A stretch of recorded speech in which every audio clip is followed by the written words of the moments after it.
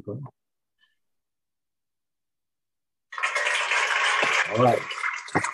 So hello, everybody. Our speaker today is Azahara DelaTorre from the University Sapienza of Rome. And she will talk about the fractional Yamabe problem with singularities. So thanks a lot for coming, and please go ahead. Thank you very much. I mean, thank you for all the organizers for giving me this invitation. It's a pleasure for me to be here, or to be connected here, let's say. Okay, this is really good for protection. So let's start. I'm going to talk about the fractional Yamabe problem with singularities, and I will talk about different problems. But so I will try to focus on one special case, which is I have done in collaboration with Hardy-chan, but I will give some hints about different work that I have done in collaboration with different people, and I will say their names when I present each part of the work. So the first thing that I would like to do today is give some motivation for studying this problem. So what is the problem, the fractional Yamabe problem, and why I study it? So if we go to dimension 2, we have the uniformization theorem. So we know that any simply connected Riemannian surface has to be conformally equivalent to the sphere, the complex plane, or the unit disk. This means that we can transform it without deform the angles into surface with a positive curvature equal to 1, or 0, or negative curvature equal to -1. If we put it together with the Gauss-Bonnet theorem, then we find a conformal invariance, and in this way we can connect the geometry and the topology of any compact surface. But what happens when we go to higher dimension? If we go to dimension 4, then we can use the Gauss-Bonnet and the Q curvature divided by Alice-Chan using the Panet's operator, and we have kind of a parallel theory. But if we go to any dimension bigger or equal than 3, then we don't have any theory which could be parallel to this study. So the first thing is, okay, can we transform our manifold? Can we find a manifold which is conformal to the one that we have and with prescribed curvature? When I talk about conformal means that we find a transformation that preserves the angle, and this is just to find a metric which is which can be written up to a positive factor as the metric that we have times this positive factor. And this is exactly what the Yamabe problem asks. When we have a compact Riemannian manifold of dimension bigger or equal than 3, then the problem asks for a metric which is conformal to the given one. We write the conformal factor in this way, as a positive factor. We can write it as we want. This is just because it's easier better to get the equation. So to find this conformal metric is equivalent to solve this PD that we have here, and we need to find functions which are smooth. This problem has been studied for a really long time, and it's known that if an associated energy functional is smaller than the associated energy to the sphere, then the problem is solvable. And this is true for all compact Riemannian manifold, and in particular we have the equality only if it's the sphere. So if we have a compact Riemannian manifold which is not a sphere, then it's going to be strictly smaller, and then the problem is solvable. In particular, if we go to the Euclidean space, this is when we have the Euclidean manifold, the flat case, we know that the only regular solutions are the so-called bubbles that have this expression that we have here. What happens if we don't have a compact manifold, if we have the sphere, but we remove a piece, then it's not going to be compact, and I want to know if the problem is solvable or not, if we can find a metric which is conformal to the given one in the sphere minus this submanifold. Well, under the scalar curvature positive, then the problem is solvable. We are going to restrict to the case in which we impose the curvature to be positive. If we suppose the curvature should be 0, we just have the flat case. If it's negative, it's a completely whole history, and we are not talking about that. So we will focus on the positive case. And then we know that for this problem to be solved, the dimension of the submanifold we are removing has to be smaller or equal than n-2/2. And the existing, in this case, it has been proved, and also the metric have been constructed.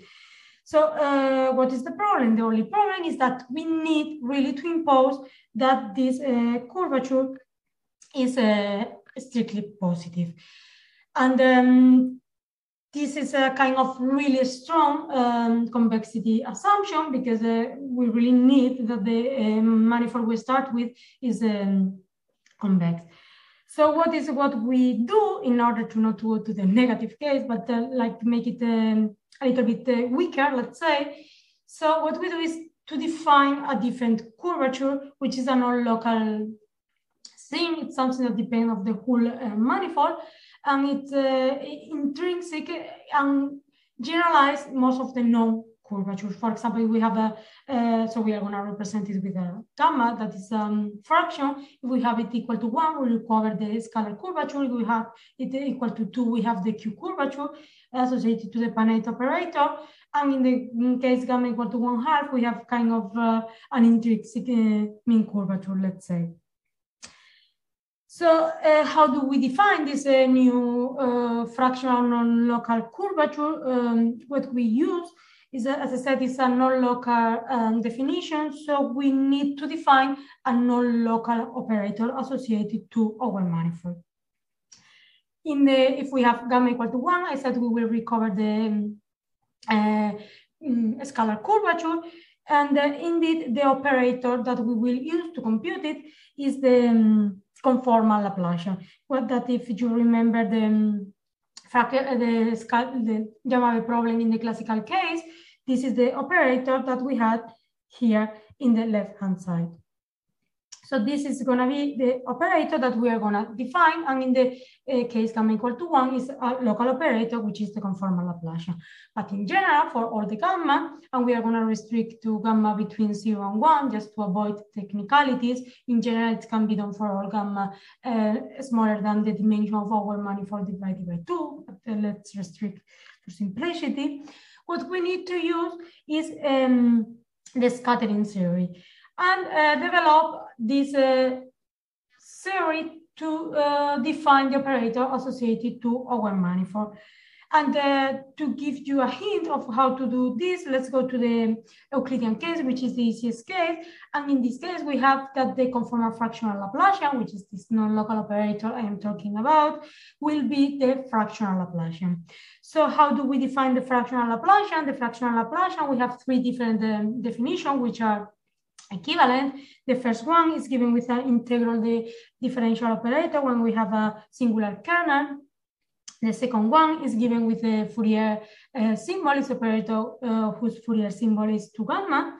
And the third one, which is the one which is really related with this scattering theorem, use so we want to solve or we want to compute an operator in Rn. What we do is we take 1 variable more, so we do an extension, and we extend to 1 variable more, which is positive, and we solve a problem in Rn plus 1 positive, and later we recover the operator as a Neumann derivative in the boundary.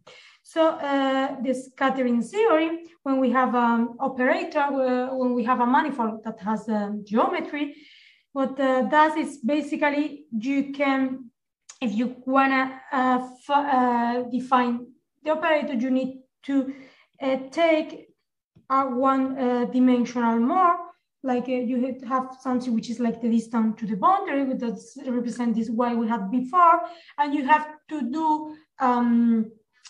solve a problem in 1 variable more, and later take the Neumann derivative that will cover, will give you the definition of your operator. So I will not go through too many details. I will just define it in the particular case we are going to use later when we use it, but just to give you a hint of why it's non-local and what we are using.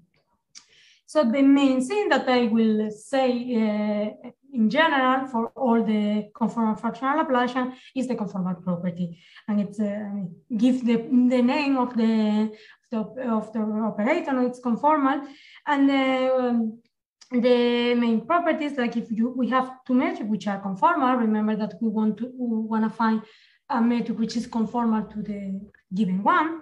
So we will use this conformal factor. Then we can compute the operator associated to one metric or the operator associated to a conformal metric using this equivalence that we have here, where this W is given by this conformal factor of the metric. And when we have this conformal fractional Laplacian, how do we find the fractional curvature? Because as I said, I'm going to talk about the fractional curvature. We just need to apply the operator which is associated to our manifold to the constant function equal to 1. And then if we use this conformal property that we have here, we take this function equal to 1, so here equal to 1 and here equal to 1. Here we just have the operator applied to W, and here we have the prescribed curvature. So we can prescribe, or we have the curvature associated to GW, and we can prescribe it by solving this equation with this the curvature that we want. So in parallel to the classical Yamabe problem, the fractional Yamabe problem will ask for a conformal manifold to the given one, or conformal metric to the given one that has constant fractional curvature. And then when we prescribe here this curvature to be constant, so we just put it to be constant, we obtain that we need to solve this PD here. In the left-hand side, we have the conformal fractional Laplacian. Before we have the conformal Laplacian, and in the right-hand side, as before, we have the critical Sobolev power for Sobolev embedding. What happened in this case? Is the problem solvable? How can we solve it? Okay, or when can we solve it? In parallel to the classical case, it's known, and it's with variational approach, that if the Yamabe energy associated, the fractional Yamabe energy, is smaller than the one of the sphere, and then the problem is solvable, and this is known for all the compact, conformally compact Einstein manifold, assuming that we have positive Mach theory. So assuming that the associated representation satisfies the positive Mach conjecture, the problem will be solved. And in particular, in the Euclidean case, it's solvable, and it's known that the only solution are the so-called bubble. And we will focus on the case when we remove a piece of the Euclidean space or the sphere, which are equivalent by the stereographic projection. So in this case, when we remove a piece, we don't have any more compact manifold. And it's known that if the fractional curvature is positive, under different assumptions, the problem is solvable.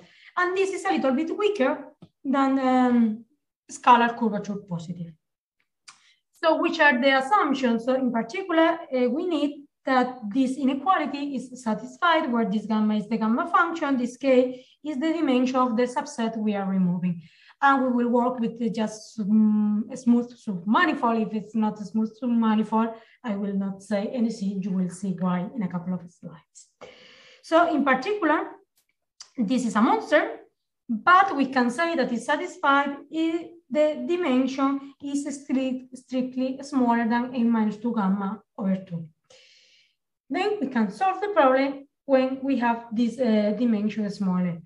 But is this really sharp? Can we get something better? Can we get some, because in the classical case, we knew that this was solvable if and only if the dimension was smaller or equal than n-2 over 2. So here we don't have the equal, and also do we know if it's sharp? So here's where my work takes place. First of all, we construct the metric, and we do it when the dimension is strictly smaller, but also when the dimension is equal to n-2 gamma over 2. That was not proven, even that we could solve the problem. And is it sharp? We will see at the end of the talk. So how do we construct this metric? Because as I said, my main contribution is the construction of this metric. I have been working on this since long ago, and I have a lot of work.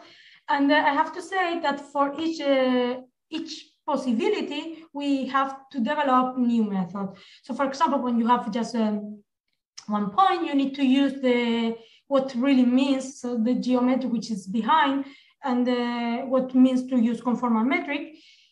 And also you need to use some variational method to prove the existence of this metric.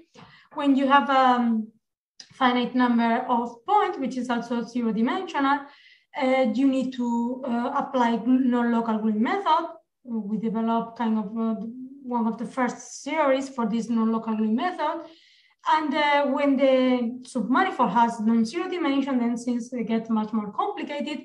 And if the dimension is between 0 and n-2 gamma over 2, we need to develop a full theory that led us to do a parallel to the Matteo-Packard program in the non-local setting.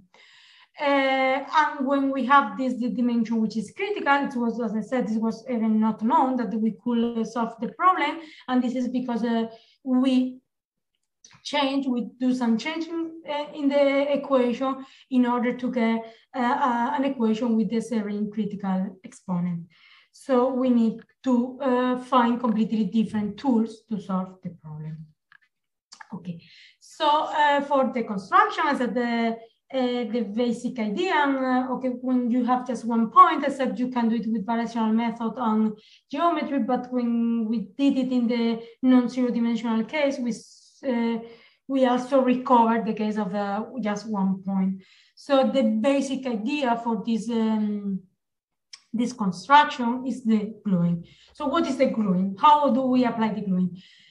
Basically, the first step when you need to do gluing is to find a good approximate solution. So you need to find something which is not solution, because if you have the solution, then you don't need to do anything else, but it's almost a solution. So for us, what can we take? What was the easiest case, the model case? Just if we take, instead of taking a smooth manifold that has geometry, let's take just Rm. And let's see how to construct the solution that are gonna give us the expected metric in Rm minus Rk. So for doing this, we need to find fast decay solution, which is going to be, okay, so we have the pure power solution, but since we want to glue, because we want is to be smooth and glue to the Euclidean metric when we are far away from the singularity, we need something that decay faster than the pure power. So the constructive dissolution is the first step to find an approximate solution. But later you said, okay, this is just for the model problem, and I wanted to find a solution for my real problem, which has some geometry. It's not I am not subtracting the Euclidean subset. So what we do?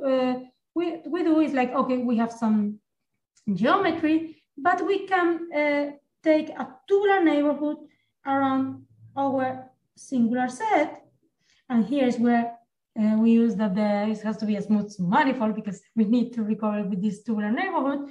And then when you cut, what you see basically is like Rm minus 1 point, right? Like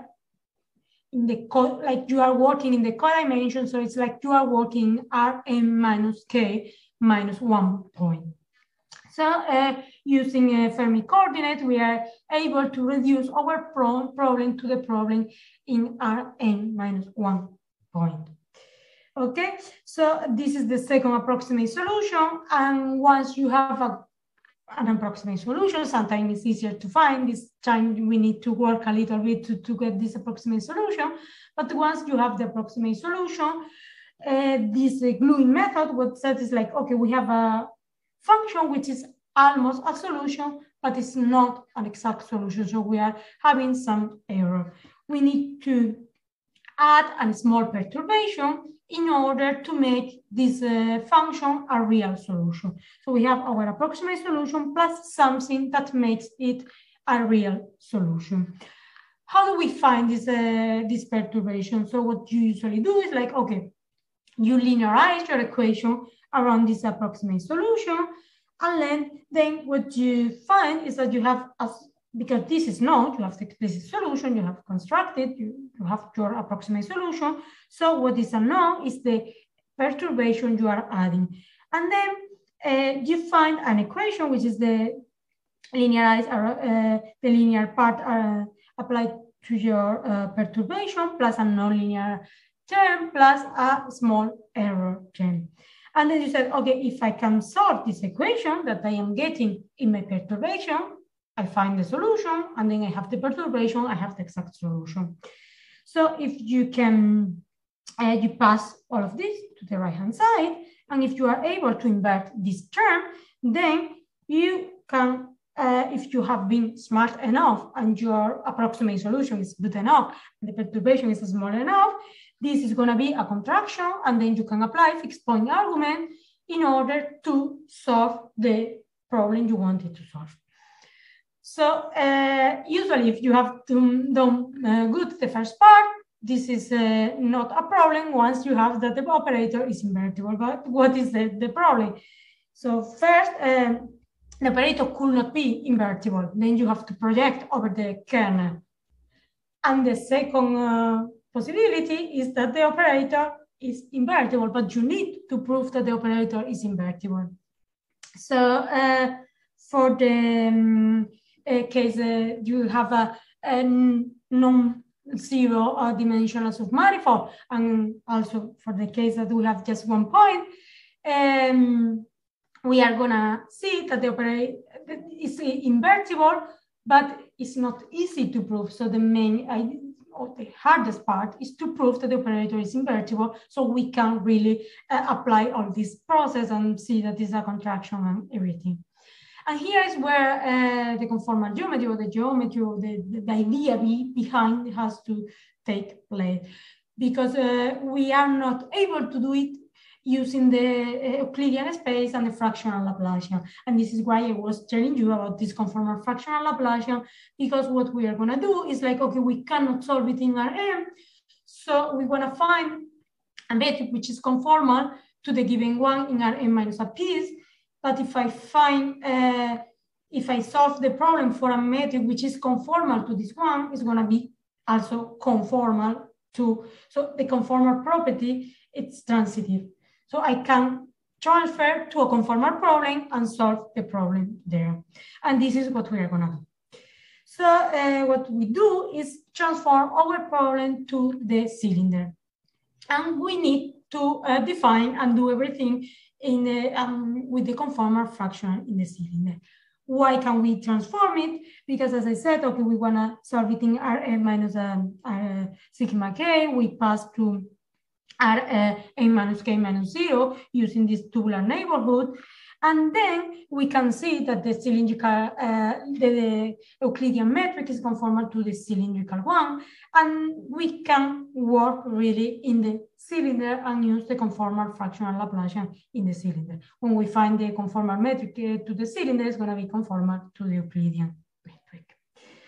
So we work in with the cylindrical metric, but okay, as I said, the conformal fractional Laplacian is not defined in general. We just have this extension using the scattering theory that generalizes the extension for the fractional Laplacian.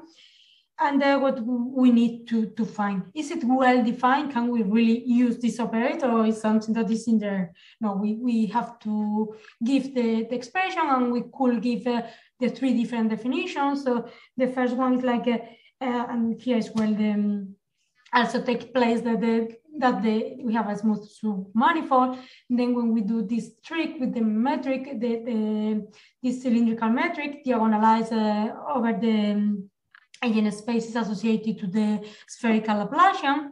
So basically we can apply separation of variable, and we can solve directly the problem in the extension. So just imagine that you have the Caffarelli-Silvestri extension with some other terms that come from the geometry. So we can really solve the extension and give the definition for each one of these projections. Then we can apply Fourier transform, and we can find the Fourier symbol for this new operator. So as we have the Fourier definition here, we can also give the Fourier definition, and I will not write the symbol because it's a monster, but trust me that it's explicit. It's a huge monster with a lot of gamma function. And the last definition, which is maybe the most common for the fractional Laplacian, is the integral differential operator. And the good thing, and this is why we could start to solve and we realized that this cylinder was better, is because in the fractional Laplacian we have, since in the right-hand side we have the critical Sobolev exponent. This is not so good for variational method, but when we transform our problem into the cylinder, we have a new non-local integral definition operator, which is split in two parts. So we have here a non-linear term. You can say, oh, this is bad, we have a new term. Yes, but it's not so bad if this is just the price you have to pay to get a much better kernel, because in the kernel behave close to the singular set as the 1D fractional Laplacian, so we have an embedding. It's not critical, the exponent is not critical anymore. And when we are close to infinity, we have exponential decay, and this is really good because things will work. So using this conformal fractional Laplacian in the cylinder instead of using the fractional Laplacian in Rn, we are able to transform our problem, which is a non-local PDE, into an infinitely many system, to a system of infinitely many ODE of second order. And this lets us recover the invertibility of our operator and do the equivalent to the Matteo-Packard program in the non-local case. So how do we do it? And this has done collaboration with Wei Weao, Hardy Chang, myself, Marco Fontellos, Maria del Mar Gonzalez, and Yunqing Wei. So it's a really heavy paper, let's say, but it's I like a lot the result. What they said is like, okay, let's focus on Matteo-Packard. What do they do? What they do is like using, so we know that the solution, thanks to previous work, we know that the solution are going to be radially symmetric. And when we use this radially symmetric and using passing to polar coordinate, what they obtain is that the PDE will be a second order ODE. We have a second order ODE. We can really control all the solution by knowing these two solutions, which are given by the initial roots of our problem. This is the solution which are just pure power solution. And we can recover the solution of the homogeneous just using the behavior of this pure power solution at 0 and infinity.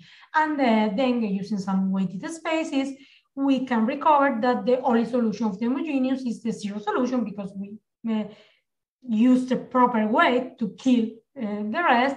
So the only solution is the 0 solution, and then the operator is invertible in these weighted spaces.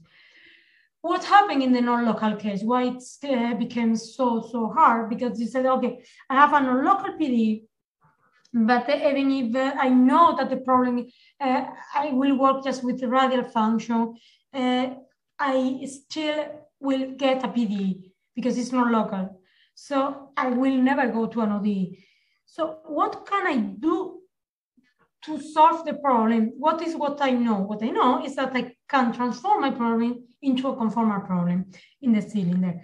And when I pass through the cylinder, doing them the Fowler chain of variable, the radius equal to e to the minus t, then I find this problem. So I can bound the potential, the 100 potential by constant. The constant is going to be different, close to 0, close to infinity, but at the end, I can reduce the problem to study this conformal problem.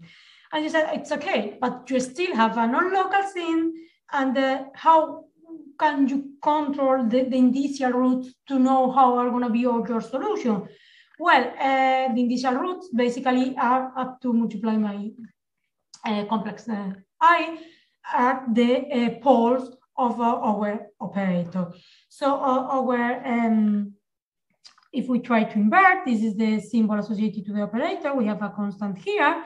And if we are able to control all the poles of this operator, then we can control all the initial roots. And the problem is that, okay, we can find all the poles, but they are infinitely many. And the good thing is that even they are infinitely many, we are able to control all of them just with the two first ones. So we can recover some similar theory.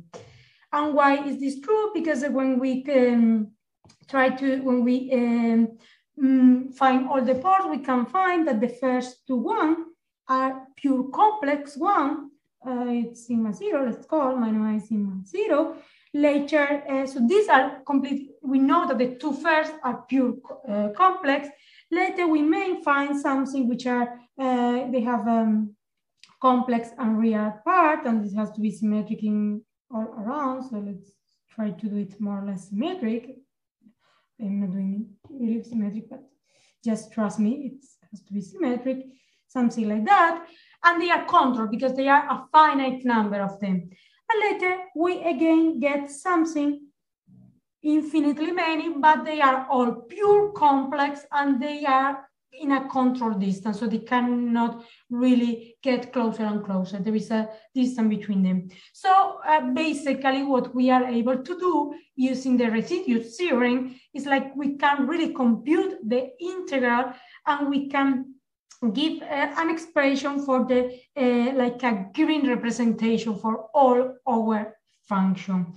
So we can really do the integral and using this residue theorem, get the expression for this green representation. And you could say, okay, but this is just one particular one. Why do you know that all of them are going to be controlled in this way?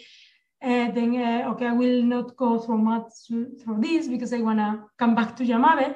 But the point is that we have some kind of Frobenius theorem, and we know that this is going to work for all the solutions. They can be recovered. In this way, we have also some Brownian function. And basically, this is because even we have a non-local PDE, the solution is going to be given by an infinite sum where each of the terms is going to be the solution of a second order ODE. So we really have the same kind of things that we would have for a second order ODE. But as I said, I wanted to focus on the particular case of dimension n-2 gamma over 2 and why it was not covered with this this work, why we could not study this particular dimension, or why it was even not known if the problem could solve when we remove such a big subset from the Euclidean sphere. So I said that the first step was to find a good approximate solution, right?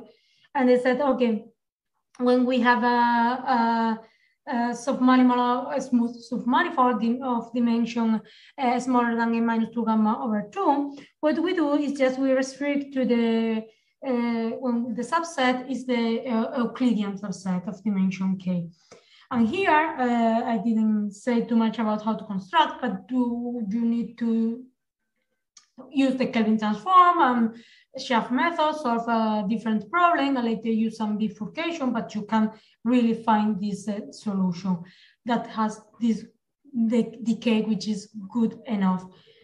But what happens if the dimension is critical? We will see that if we pause this, the problem is not going to be solvable because we have some kind of Liouville theorem, so we have no system of this solution. And also, do you really think that this the pure power could work to have something compared with this? So we will see that this cannot work. And since we need to, this is just to study the behavior when we are close to the singularity, because later we said that we want to glue to the Euclidean metric. So the importance of this model case or this first approximation is when you are close to the singularity. What we are going to do is like, okay, let's try to do what we were doing before. So we cannot go in the Rn minus Rk. So let's just restrict to the ball, but with the same kind of trick of working in the codimension.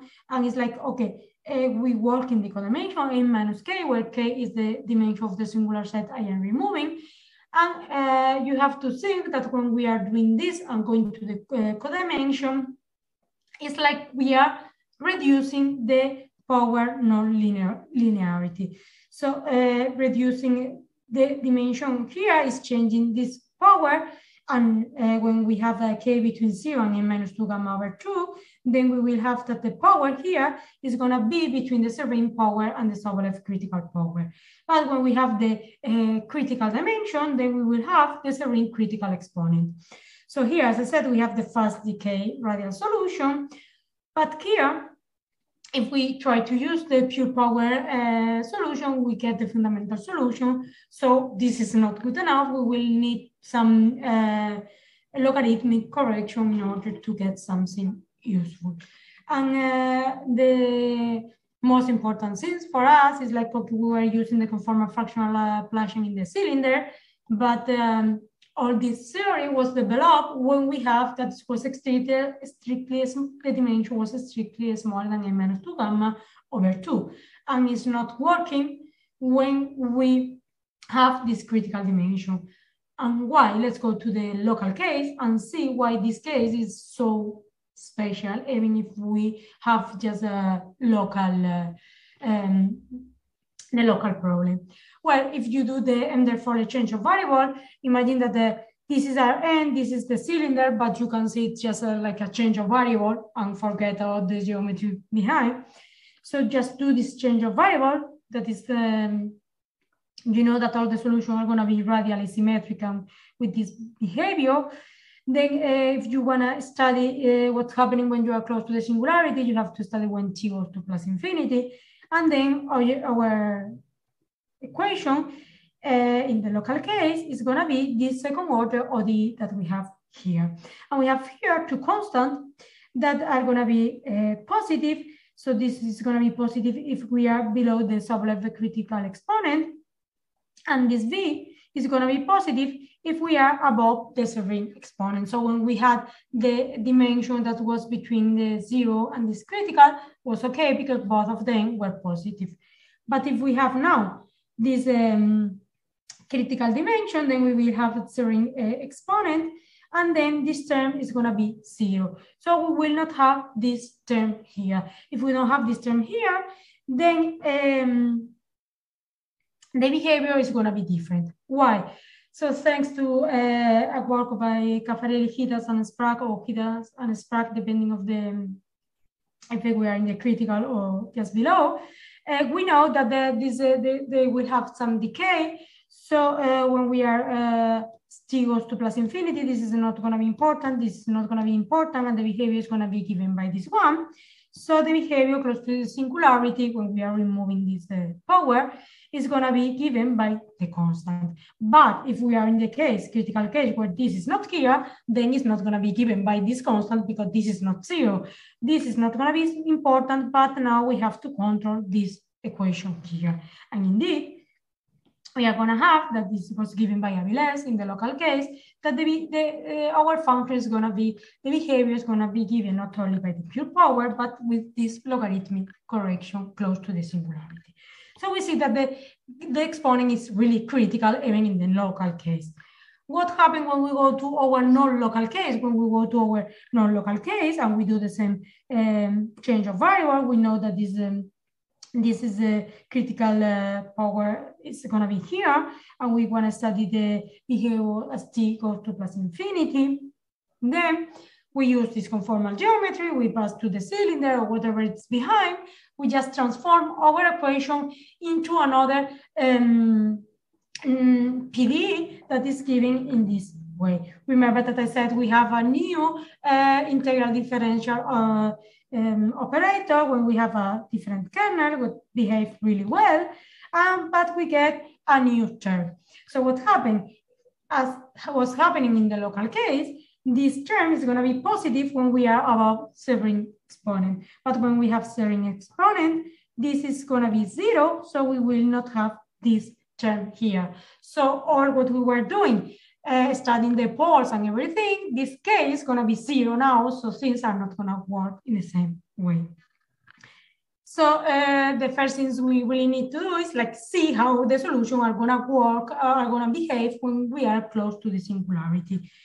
And just a bit of spoiler, we will be able to do it studying a first order ordinary differential equation. And I think it's the first time that a non-local PDE has been studied in this way. So I think it's common for delayed equation, but not for this kind of non-local operator. So I will not have time to give all the details, but in the paper, we do a completely study for the problem. So the construction of the singular metric is just a part of this long paper. And we first prove the existence of this solution, radially symmetric solution, because as I said, we didn't know even that they existed. We prove that we cannot work in the whole domain because we have kind of Liouville. And we prove which is the exact behavior. We will see something. And also we see that, okay, for us to recover Yamabe, this is the important, but why we could also construct solutions which are arbitrarily, which are singular in an arbitrary dimension. Also, Packard did it to construct solutions which are singular in the whole space. And also this kind of method has been studied to construct a Yamabe metric. But since we are not going to use it, I will not go too much through this result, just to say that it's there. And then the radially symmetric, we know that the solution, we proved that the solution are radially symmetric, but it's just common moving plane. So I will not give so many details later. So let's go to the existence. As I said, okay, we want to prove the existence of a solution that remember that we have to restrict to the ball. So we want that has zero-digit condition, so it goes to 0 as we approach the boundary of the ball, and also that it has this power that we know that is in this way, the logarithmic correction, and we have the exact behavior, and some other things. And as I said, we use non-local gluing, and an important thing is that we use an infinity spaces, which are much more easier than the usual LP spaces. So which is for this non-local gluing, what do we need to do? First of all, we need to find a good approximate solution. So as I said, we cannot use a pure power solution. So we know that we need a logarithmic correction. And in this case, this is good enough because we have the fast decay just with the logarithmic correction. So the first term is going to be given by this exact power. And later, well, we need to add some log correction, but this is some technical thing that I don't want to go through because I think the talk becomes really, really technical. And then once that we have this first approximate solution, we need to perturb it and find the real solution. And then we do the we linearize our equation around our approximate solution, and we find the non-linear term and the small error term.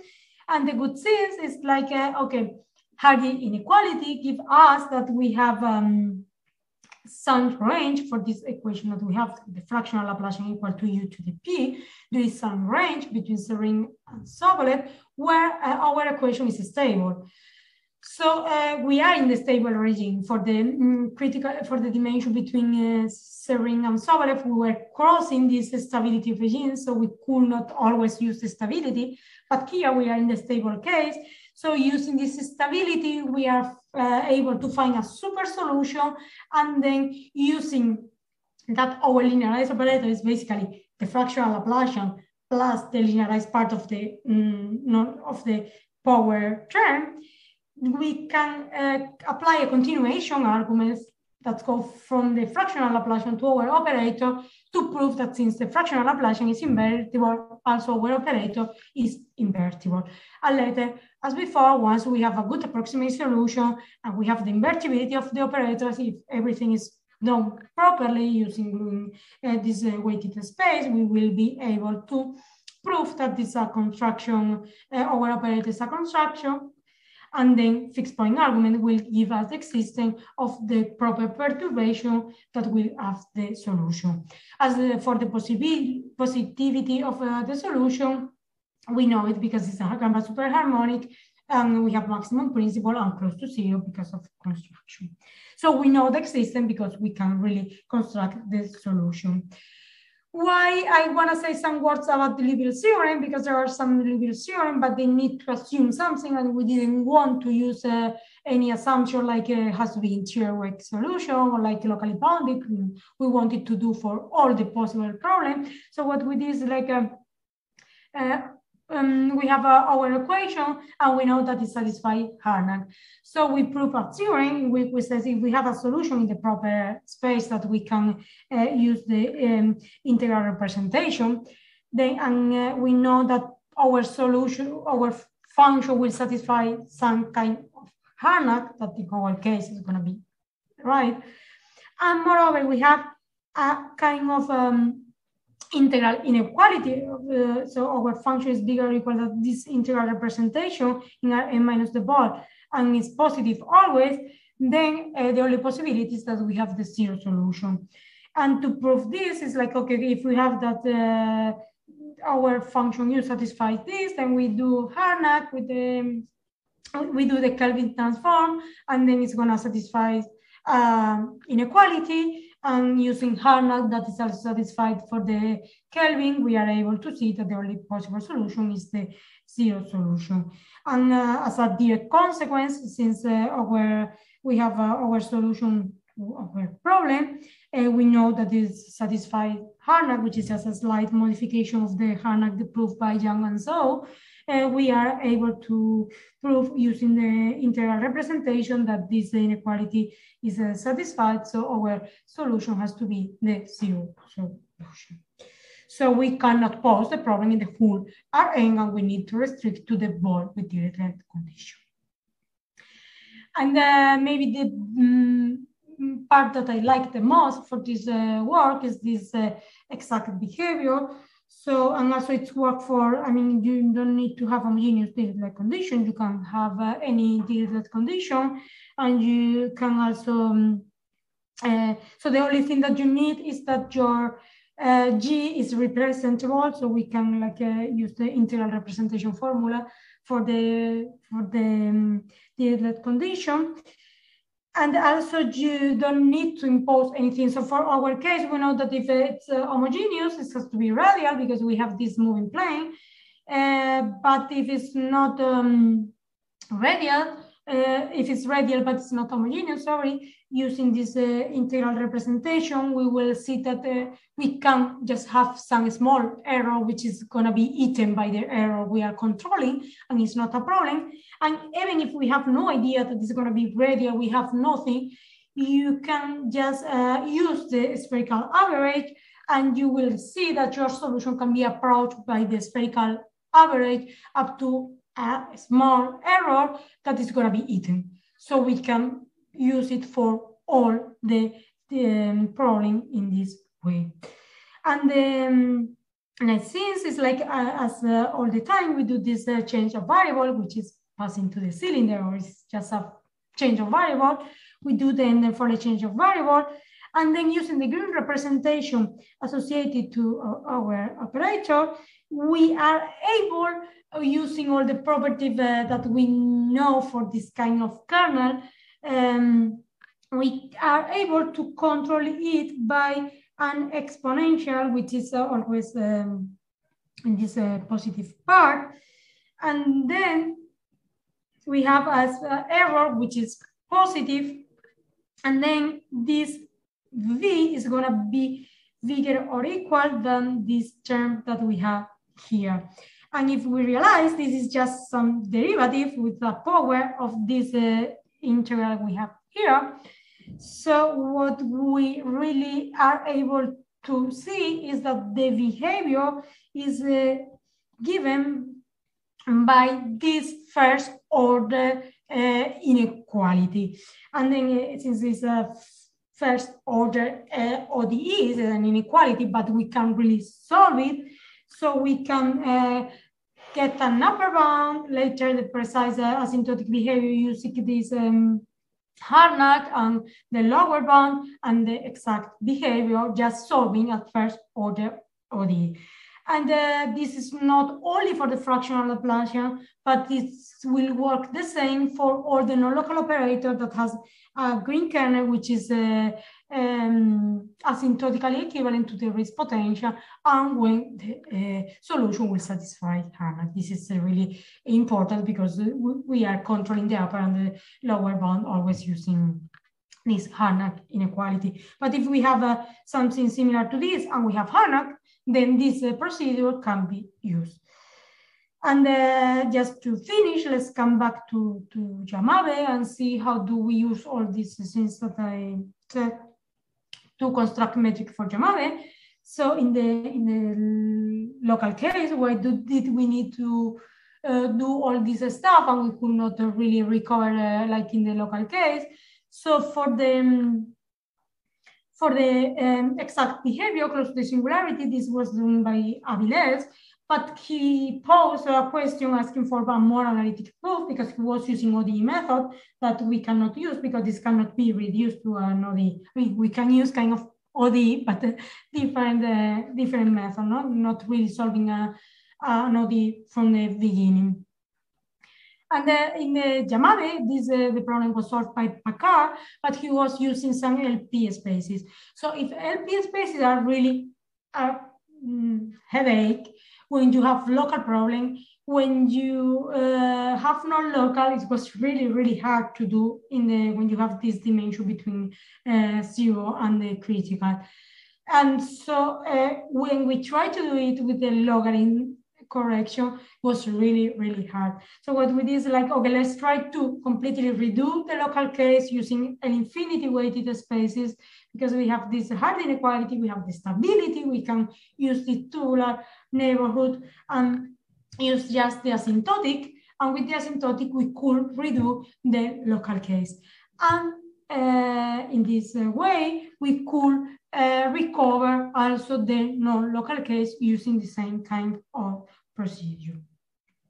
And indeed, when we go to Yamabe, which is this equation that we have here, this is what we wanted to solve. You said, okay, I want this critical dimension, but I mean, it's a dimension, it has to be a natural number. If not, it's kind of weird. The only possibilities that we have gamma equal to 1/2 and odd, so all the procedure works for all the gammas, but for us, the only important one is the one that makes the dimension integer. So then what we need to solve is this problem here. And indeed, in this picture is, I think, my collaborator Hardy. He's really great doing some picture.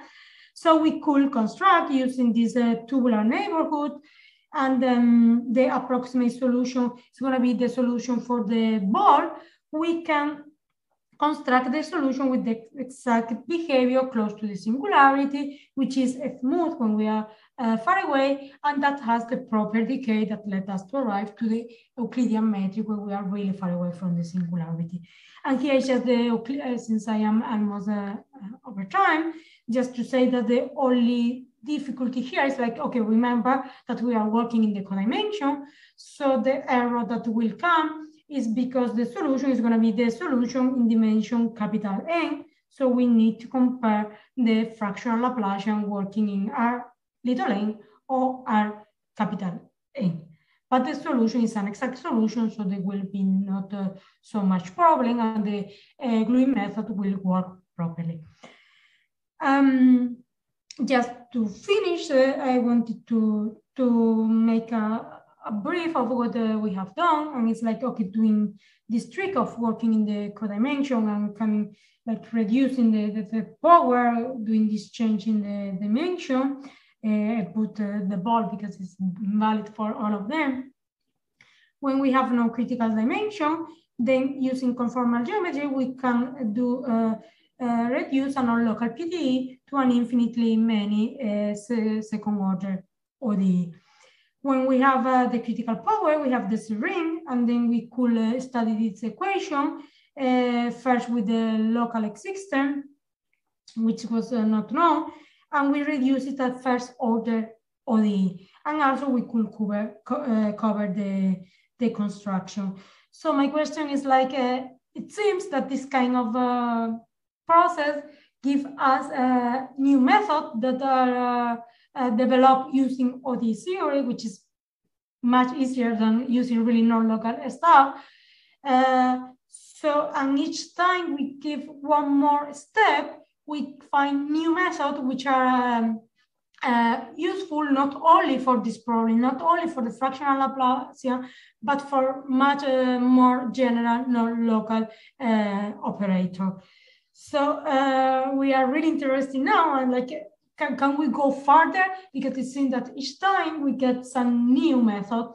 So we wanted to really see, because we believe that if we find something better, like different dimension, we will find new different method that could be useful for a lot of non-local operator.